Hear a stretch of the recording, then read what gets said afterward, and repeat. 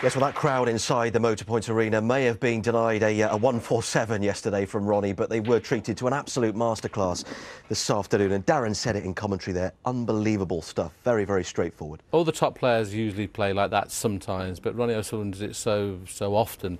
And that 4 frames there with no reply. And his opponent had one chance in 4 frames there to put something on the board. That is as good a performance I've seen from Ronnie for a few years. OK, won the Masters. I don't think he played great in the Masters and still won it.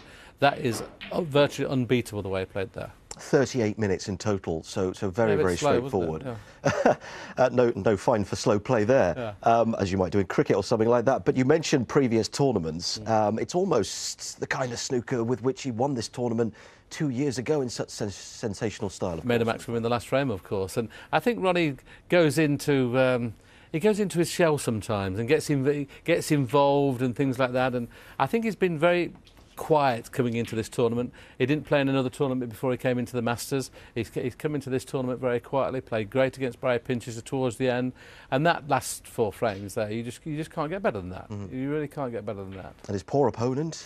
Any feel consolation at all? When you consider he'd beat Ronnie on the 2 previous occasions, once was in the European Tour event that doesn't really count, but he beat him in the China Open. So obviously he's a player that can do the business. Well, here he comes, the man who's through to round 3. His position was just a bit lax today, Ron. Do you think so? Yeah? Was it? I think now the thing is, all the players are going to wear a hair clip. Do you want to borrow one? Do you think they'll be all right there? He's fantastic, mate. You played. He hasn't stopped talking about your hair clip, Willie, this afternoon. Ronnie, it looked like you had a plane to catch or something. I don't know, because that was, what, 38 minutes straightforward for you today. Must have enjoyed that. I don't know. Did you enjoy it? Was it right? We enjoyed it. Good. Did you enjoy it?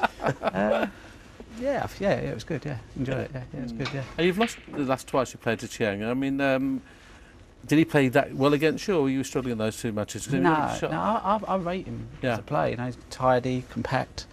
But yeah, he had chances against me, but just didn't sort of like make the most of them.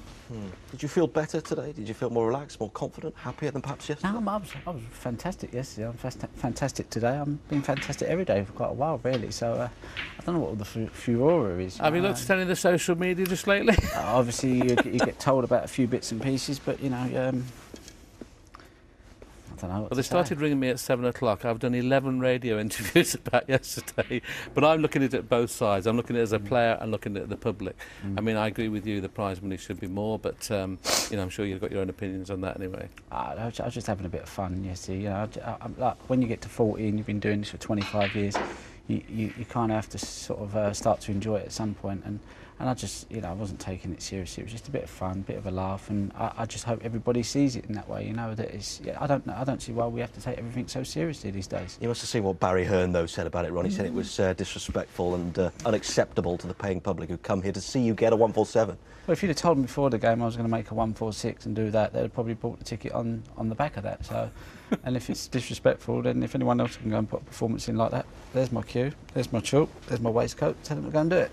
Absolutely, mate. Absolutely. What about the argument that perhaps, you know, you could have gone for it, and if you'd won the 10,000, you could have given it to charity? When you're out there playing, you know, you don't start thinking about charities. You don't start thinking about what everybody's going to say. When I go out there, it's the only time in my whole life that you drop all your problems at the door. Whatever you've got going on in your life, you just go into a wonderful zone out there. And I don't know what it's like for most players, but I start to sort of, you know, things go through your head that make you want to kind of do things. You're like, you go into a bit of a showman type thing. I was trying to explain to people, Ronnie, getting the buzz out of 147, it's almost a bigger buzz as winning a tournament, isn't it? And 147 really excites you when you're doing it. And no, there's no feeling like it, because obviously, you know, it's the ultimate. It's like the 9 data, and you know, so it's a great feeling. But I just, you know, I used to make 140s in practice and deliberately not pot the black, because it was more impressive to do that than it was to make a 147, because everybody's used to people making maxes. And I remember I was only 16 and Stephen Hendry was watching, and he was obviously the man at the time, and I thought, how do I kind of impress this guy? And he was watching me, and I made a 140 and I just started setting the balls up. So you just kind of do little things just for a bit of a laugh and a bit of a kick, and I got a kick out of doing it in practice when Stephen was watching, and I'm sorry for getting a kick out of something like that. How can you turn down 10 grand though, even for a man like yourself who's won so much prize money? Because done it so many times. It's not about the money. It's just about having a bit of fun, a bit of a laugh, and I just hope that everybody just sees it as that, you know. And you know, if I'd have been out there, like when I woke up this morning, I thought it'd have been a wonderful thing to have made the maxi and give the prize money to charity. But I wasn't thinking out there. I was just thinking about having a bit of fun, and you know, I'll try not to have fun next time.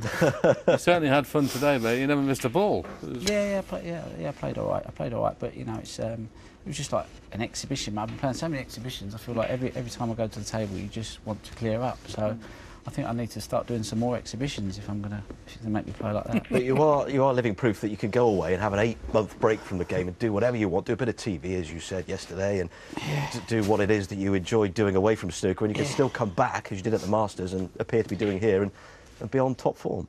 Well, this is probably... I love playing, I love practising, and I love... We do some exhibitions, me, Willie and JV, and I enjoy them more than I do playing competitions. But I realised I couldn't just do exhibitions and no competitions, because obviously the snooker fans, they want to see you play on TV, they want to root for you. So I've kind of got to get the balance right of playing enough competitions where I get a bit sharp and the motivation to practice. But really, I prefer playing my exhibitions. You know, I don't want to be playing John Higgins, Neil Robertson, Selby every day of the week for me living. God, you're having a laugh, isn't it? Like these tournaments, it's really, really tough, and also the other guys. So I don't really want to. You know, it can be quite grueling sometimes. Do you put the practice in, Ron, or do you use the exhibitions as practice now? No, I practice. You know, I do a couple of hours, and kind of like the exhibitions. I enjoy. I get this. I mean, you done one with me, didn't you? It was a great night, wasn't it? Fabulous night. And I'm playing big people on great tables, pockets a little bit generous, knocking in 6-7 tons in 8 frames. And I'm playing like guys that can't really play, but you know, that's what they come to see. I'd rather play people that can't make 30 than make exactly. I feel like I've wandered into Ronnie O'Sullivan's kitchen or something, and Willie Thorne is in there. Well, come and take over then. Start doing your job. I can do a 147. But in terms of, you talk about you don't want to play John Higgins and all these guys. Well, I don't mind playing John Higgins, but I don't want to play him every day of the week for me living. I'd much rather go and do a few exhibitions, chill out, have a bit of fun on the road. We have good food, we chill out, you know, it's all a bit relaxed. Come to these tournaments, it's very pressurised, very intense. You pick up on the energy around, everybody's feeling that thing. So, you know, I just want to dip in it and dip out of it, you know, and just come and see if I've still got it, and if I've still got it, then... Do you find your enthusiasm's improved because you're picking and choosing tournaments now, Ron? I don't know. It's like you say, it's just about getting that balance of enjoying stuff. And like I said, you know, the stuff with Eurosport's been fantastic, and next year they're going to be doing 5 or 6 tournaments. So the tournaments that I'll be working on, I'll be playing in as well. So I mean, I've been up since 8 o'clock waiting to play a game of snooker, and it's just killing time sometimes. It's the hard thing, and you know, it's sort of like if you've got something to do while you're at the tournament, you can take your mind off it. Because it is, if you can go into all these matches, I don't care what it is, the world final, your first round match, if you can go in there and just treat it like any normal day, just going down the club, having a practice, you would play better. I mean, I didn't even practice before I played today, because I thought, what's the point 10 minutes going to do? You know, you ain't going to become a better player in 10 minutes. Just have a bit of faith, have a bit of trust, enjoy it. If you get beat, so what? You go home. Well, I wasn't going to go home until I had my Chinese, though, because there's a great Chinese around here. Yeah, lovely. Happy gathering. It's amazing. I should sneak in there tonight, Ron, if you don't mind. Yeah, get down there. It's fantastic. Other Chinese restaurants are available. Ronnie, we'll see you in round 3. And thanks very much. Well done today. Thank you. Smoothly through. Ronnie O'Sullivan, right.